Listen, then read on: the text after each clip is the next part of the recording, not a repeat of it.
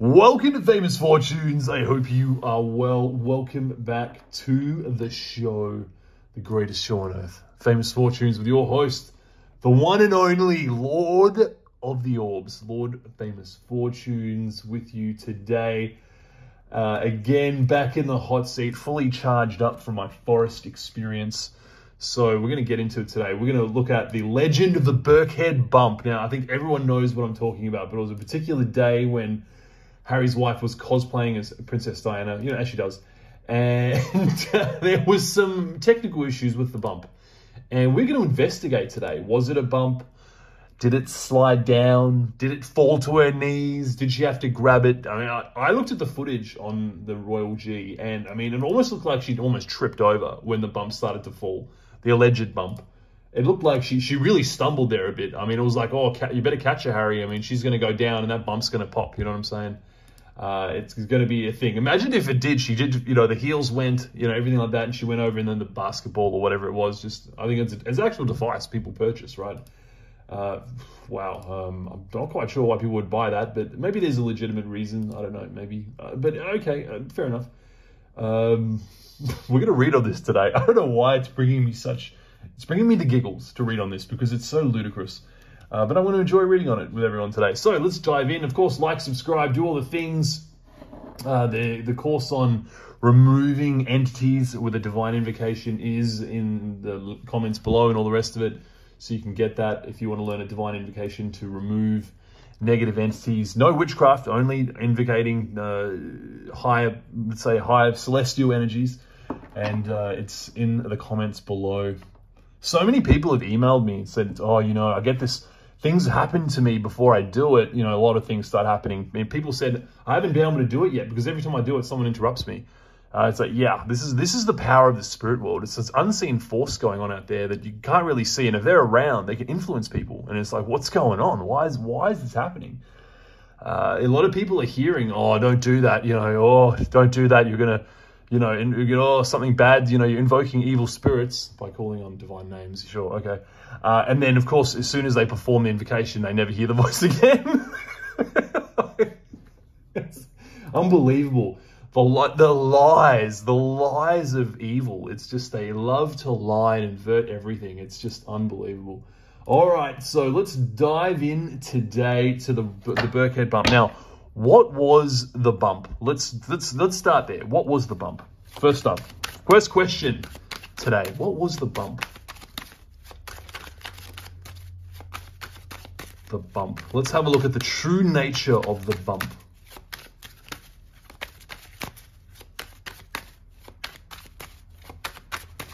The bump, the bump in the night, the bump at Birkenhead. Cards are hot. 6 of Sword, Prince of Wands, the Devil. Oh, here it is. Justice. Oh no, 8 of Swords. Oh no, look at that energy. Look at that. Look at that. Look. Oh, I'll talk more about that. Page of Cups. Oh, we'll throw in the Tower. We'll throw in the Tower card. I knew today was going to be good. Oh, what can I say? I can just go home now. That's it. So I can just pack up early one today. Wow. I'm going to have some tea and just have a look at that for a moment. Let me just sit on these cards. These cards really tell the story. Where's the Devil's Swear Jar? Because we're going to need it today. Where is the Devil's Swear Jar? I hope it's probably going to get a multiple workout today, I think, but let it be known. Let it be known.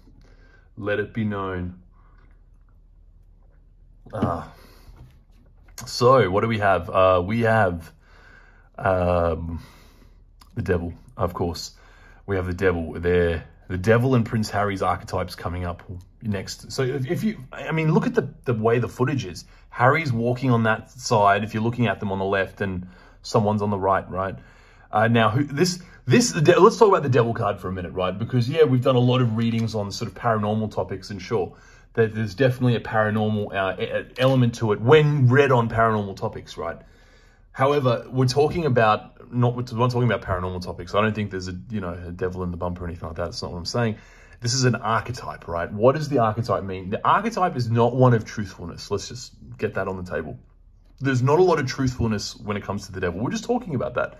Evil spirits will tell you that when you call on higher energies, they're bringing in evil spirits. It's just it's an unbelievable 100% bold-faced lie, right? You know what I'm saying? It's like, you're not calling downstairs, you're calling upstairs. There's a big difference. But the devils will tell you, you're calling upstairs, you're calling downstairs. And the devils are the devils are the angels, are they? Yeah, that's it. It's one of the biggest lies ever told, actually, that the devil is an angel. But it's another topic. That is another topic altogether. All right, so he'd love to be an angel, I'm sure. This is even there's so many, honestly, there's so many lies out there. That's probably not the greatest lie ever told, but it's definitely one of the greatest lies ever told. Of course, the devil's going to call himself an angel. Does that look like an effing angel to you? Look at that. I mean, that's Baphomet, right? But yeah, I mean, the devil does, he's red. The devil's red in color, just in case you're wondering. And it has big horns, right? Kind of, very close to actually, in fact, what's that Jack Black one with the devil? Is it Jack Black, the devil? Does anyone know what I'm talking about? Jack Black. Jack Black. Tenacious D, Beazle, what is it? Is that what it is? Tenacious D. It's a Tenacious D song, right? So, in any event, I don't know, what's the tribute? Is the song called Tribute? Yeah, all right. So, in any event, it's, if you want to know, well, that's pretty much very similar to what it is. So Baphomet's a demon, sure. Right, okay, let's talk about the archetype. We're getting carried away here. I'm so excited. I can't believe this read. It's an archetype of deception, right? So what's happening here is just total weaponized deception. And it's a fully formed, conscious lying and deception. The question we're going to need to ask is, does Harry know about this, or has Harry been kept in the dark? Now, I know some people are going to say there's no possible way on earth Harry's going to be kept in the dark. Well, I think you might be underestimating Harry. Oh, shiza. Oh boy, is that actually a swear word? Or did I actually just swear it in a language? Because I don't want to swear. It's a kind of family show. I think I only did it once in the history of the show. But in any event, and I think it was in any event. Okay, so is she wearing? Is there this? Does this? Can I look at this reading honestly and say, you know what, was there? Because the underlying energy is the Page of Cups, which is kind of like the thing here, right? Is this a child there? But the devil energy, I can't say that. This to me looks like blatant in-your-face manipulation. Do you hear what I'm saying? Blatant in-your-face manipulation. Harry may or may not be involved, I don't know. But I want to talk about this. Look at this energy. I want to inspect this energy with you. Where's a pen? I'm going to use a pointing device here. This is a woman, all right? This is a woman, and she is currently, if you look at her midsection, there's something tied around it. There's something secured around there. Something that is not organic material. Something that is inorganic material that's been secured around her waist. I mean, can it get any more obvious, folks? Any more obvious? That is in terms of tarot, this is the jackpot, folks. This is the jackpot when it comes to tarot. I want you to know that, all right? Was the Birkenhead bump a moon bump? I'd say confirmed. That's what I'm sorry. I could say confirmed. Now, could it have been? Now, it's an interesting question to ask. Was Harry involved? But could there have been, a type of augmentation to that area? So could there have been an actual, pregnancy, but then augmenting it to look like something more than it was? I'm just trying to rule out possibilities. Do you hear what I'm saying? I'm trying to rule out possibilities here. Okay, so we're going to ask, did Harry know that? We might do that. Did Harry know? We're going to do that in another episode, I think. Because I think that could be a rabbit hole. I think it could be a rabbit hole. I can just get the feeling. So we're going to park that for another episode. Right, so did the moon bump slip when she walked to the car? That's a question we're going to ask. But I do want to know, though, is it just a moon bump, or is there actually a pregnancy there and they're augmenting a pregnancy? Let's ask. I don't know how we're going to see it on the cards. Is it only a moon bump, or is it an augmentation of a pregnancy? And I mean, that could be a whole nother thing. You don't know. You don't know. I mean, there are people out there presenting themselves in a certain way, and behind the scenes, they're just completely different people. And that's a fact. That's a fact, right? That's just a fact. There are people out there. You don't know what's going on with her, really. I mean, people are speculating based on her behavior, but you don't know. I mean, you don't know what's happening. There could be any number of reasons why she'd want to augment it, in her mind, of course. I mean, if it can be done, people will do it, right? So, is she augmenting a sort of smaller bump, or is there just really no real bump? It's just a fake bump. Let's see what we get.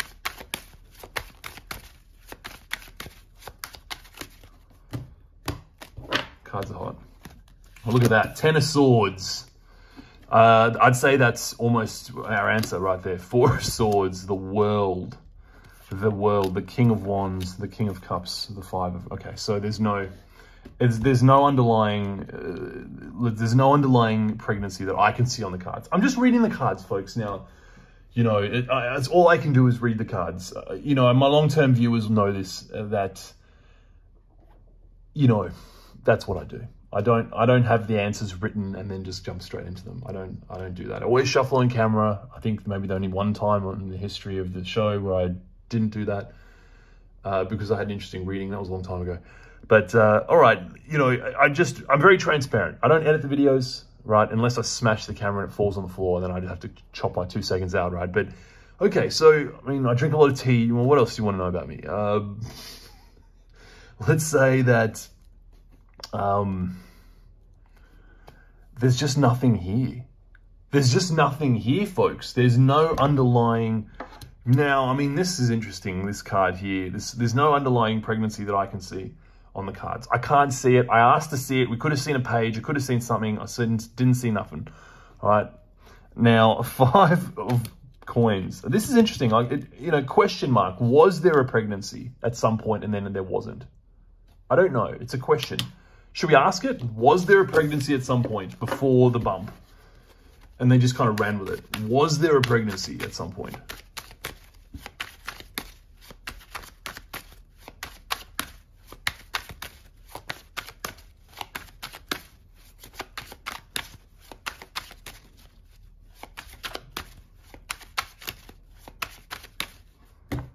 Cards are hot. The Empress. The 2 of Cups, the 7 of Wandage, the Queen of Pentacles, the Page of Swords. Okay, interesting. Now we're getting on absolutely next level. You got to follow the cards, right? You got to follow the cards. So, was there a pregnancy? Let me walk you through what I have here. Let me have a sip of tea and I'll walk you through these cards. The Empress. The Empress. Mother archetype. Right, mother archetype. We talk about this a lot. Yes, it's literally the queen, but it's the mother archetype. That's why the queen is so powerful, and it's her archetype as the mother of the nation, right? And the king is like the father of the nation, the father archetype. Extremely powerful archetypes. This is where a lot of cult leaders come in. They misuse the father archetype. And it's very, very dangerous. But people get really sucked in. I know a cult leader, and he misuses the father archetype. And guess what? Most of his followers had no fathers growing up. Think about it. Think about that for a minute. So it must be really hard for that person, you know, if that person, a cult leader, has children and, you know, they're looking at that person as a father archetype as well as the cult leader. That's double trouble. Do you know what I'm saying? So, you know, these archetypes are powerful, right? Fundamental archetypes are so powerful to the human psyche, particularly the father archetype. But in any event, the Empress here, this is the mother archetype. To me, it looks like she was pregnant at some point before the bump. Now, this is just big news, isn't it? Look at this, Queen of Pentacles. It looks like there's a pregnancy. Page of Swords, Queen of Pentacles. To me, it looks like she was pregnant, which is what the previous spread may have been alluding to with the 5 of coins. Yeah, I just picked it up. I just picked it up with that 5 of coins. It looks like there's been a miscarriage. That's what I'm saying. Miscarried the bump. What? Put that on Oprah. I don't want to hear about no royal whatever, you know, let's just call, I don't want to mention the exact issue, but, you know, like what kind of shade are we throwing on the walls? You know, what are we painting the walls? It's really like, just really? I don't want to hear that. I want to hear this. Right? You know what I'm saying? Just give me where is Oprah? Where is Oprah? What are you doing, Oprah? What are you doing? Unbelievable, right? So, I think we have, for the most part, solved the mystery today. The mystery of the mystery of the Birkenhead bump, the legend of the Birkenhead bump. Now, did the bump slip when she walked? I'm going to ask that. Did the bump slip? Did the bump slip when she walked? Did the bump slip when she walked?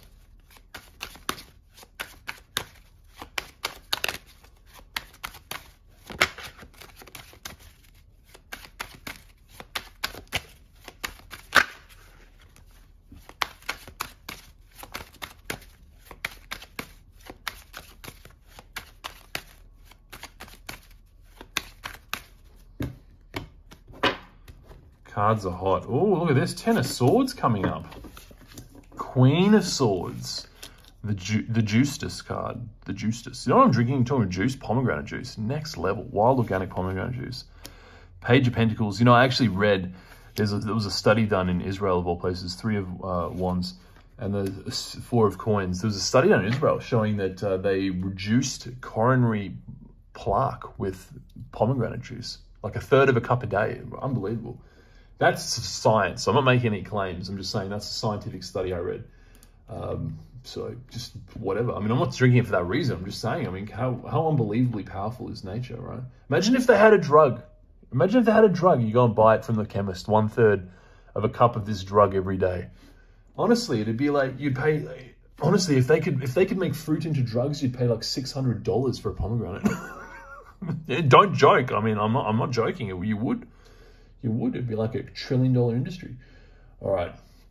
So let's say that it's powerful stuff. Powerful antioxidants.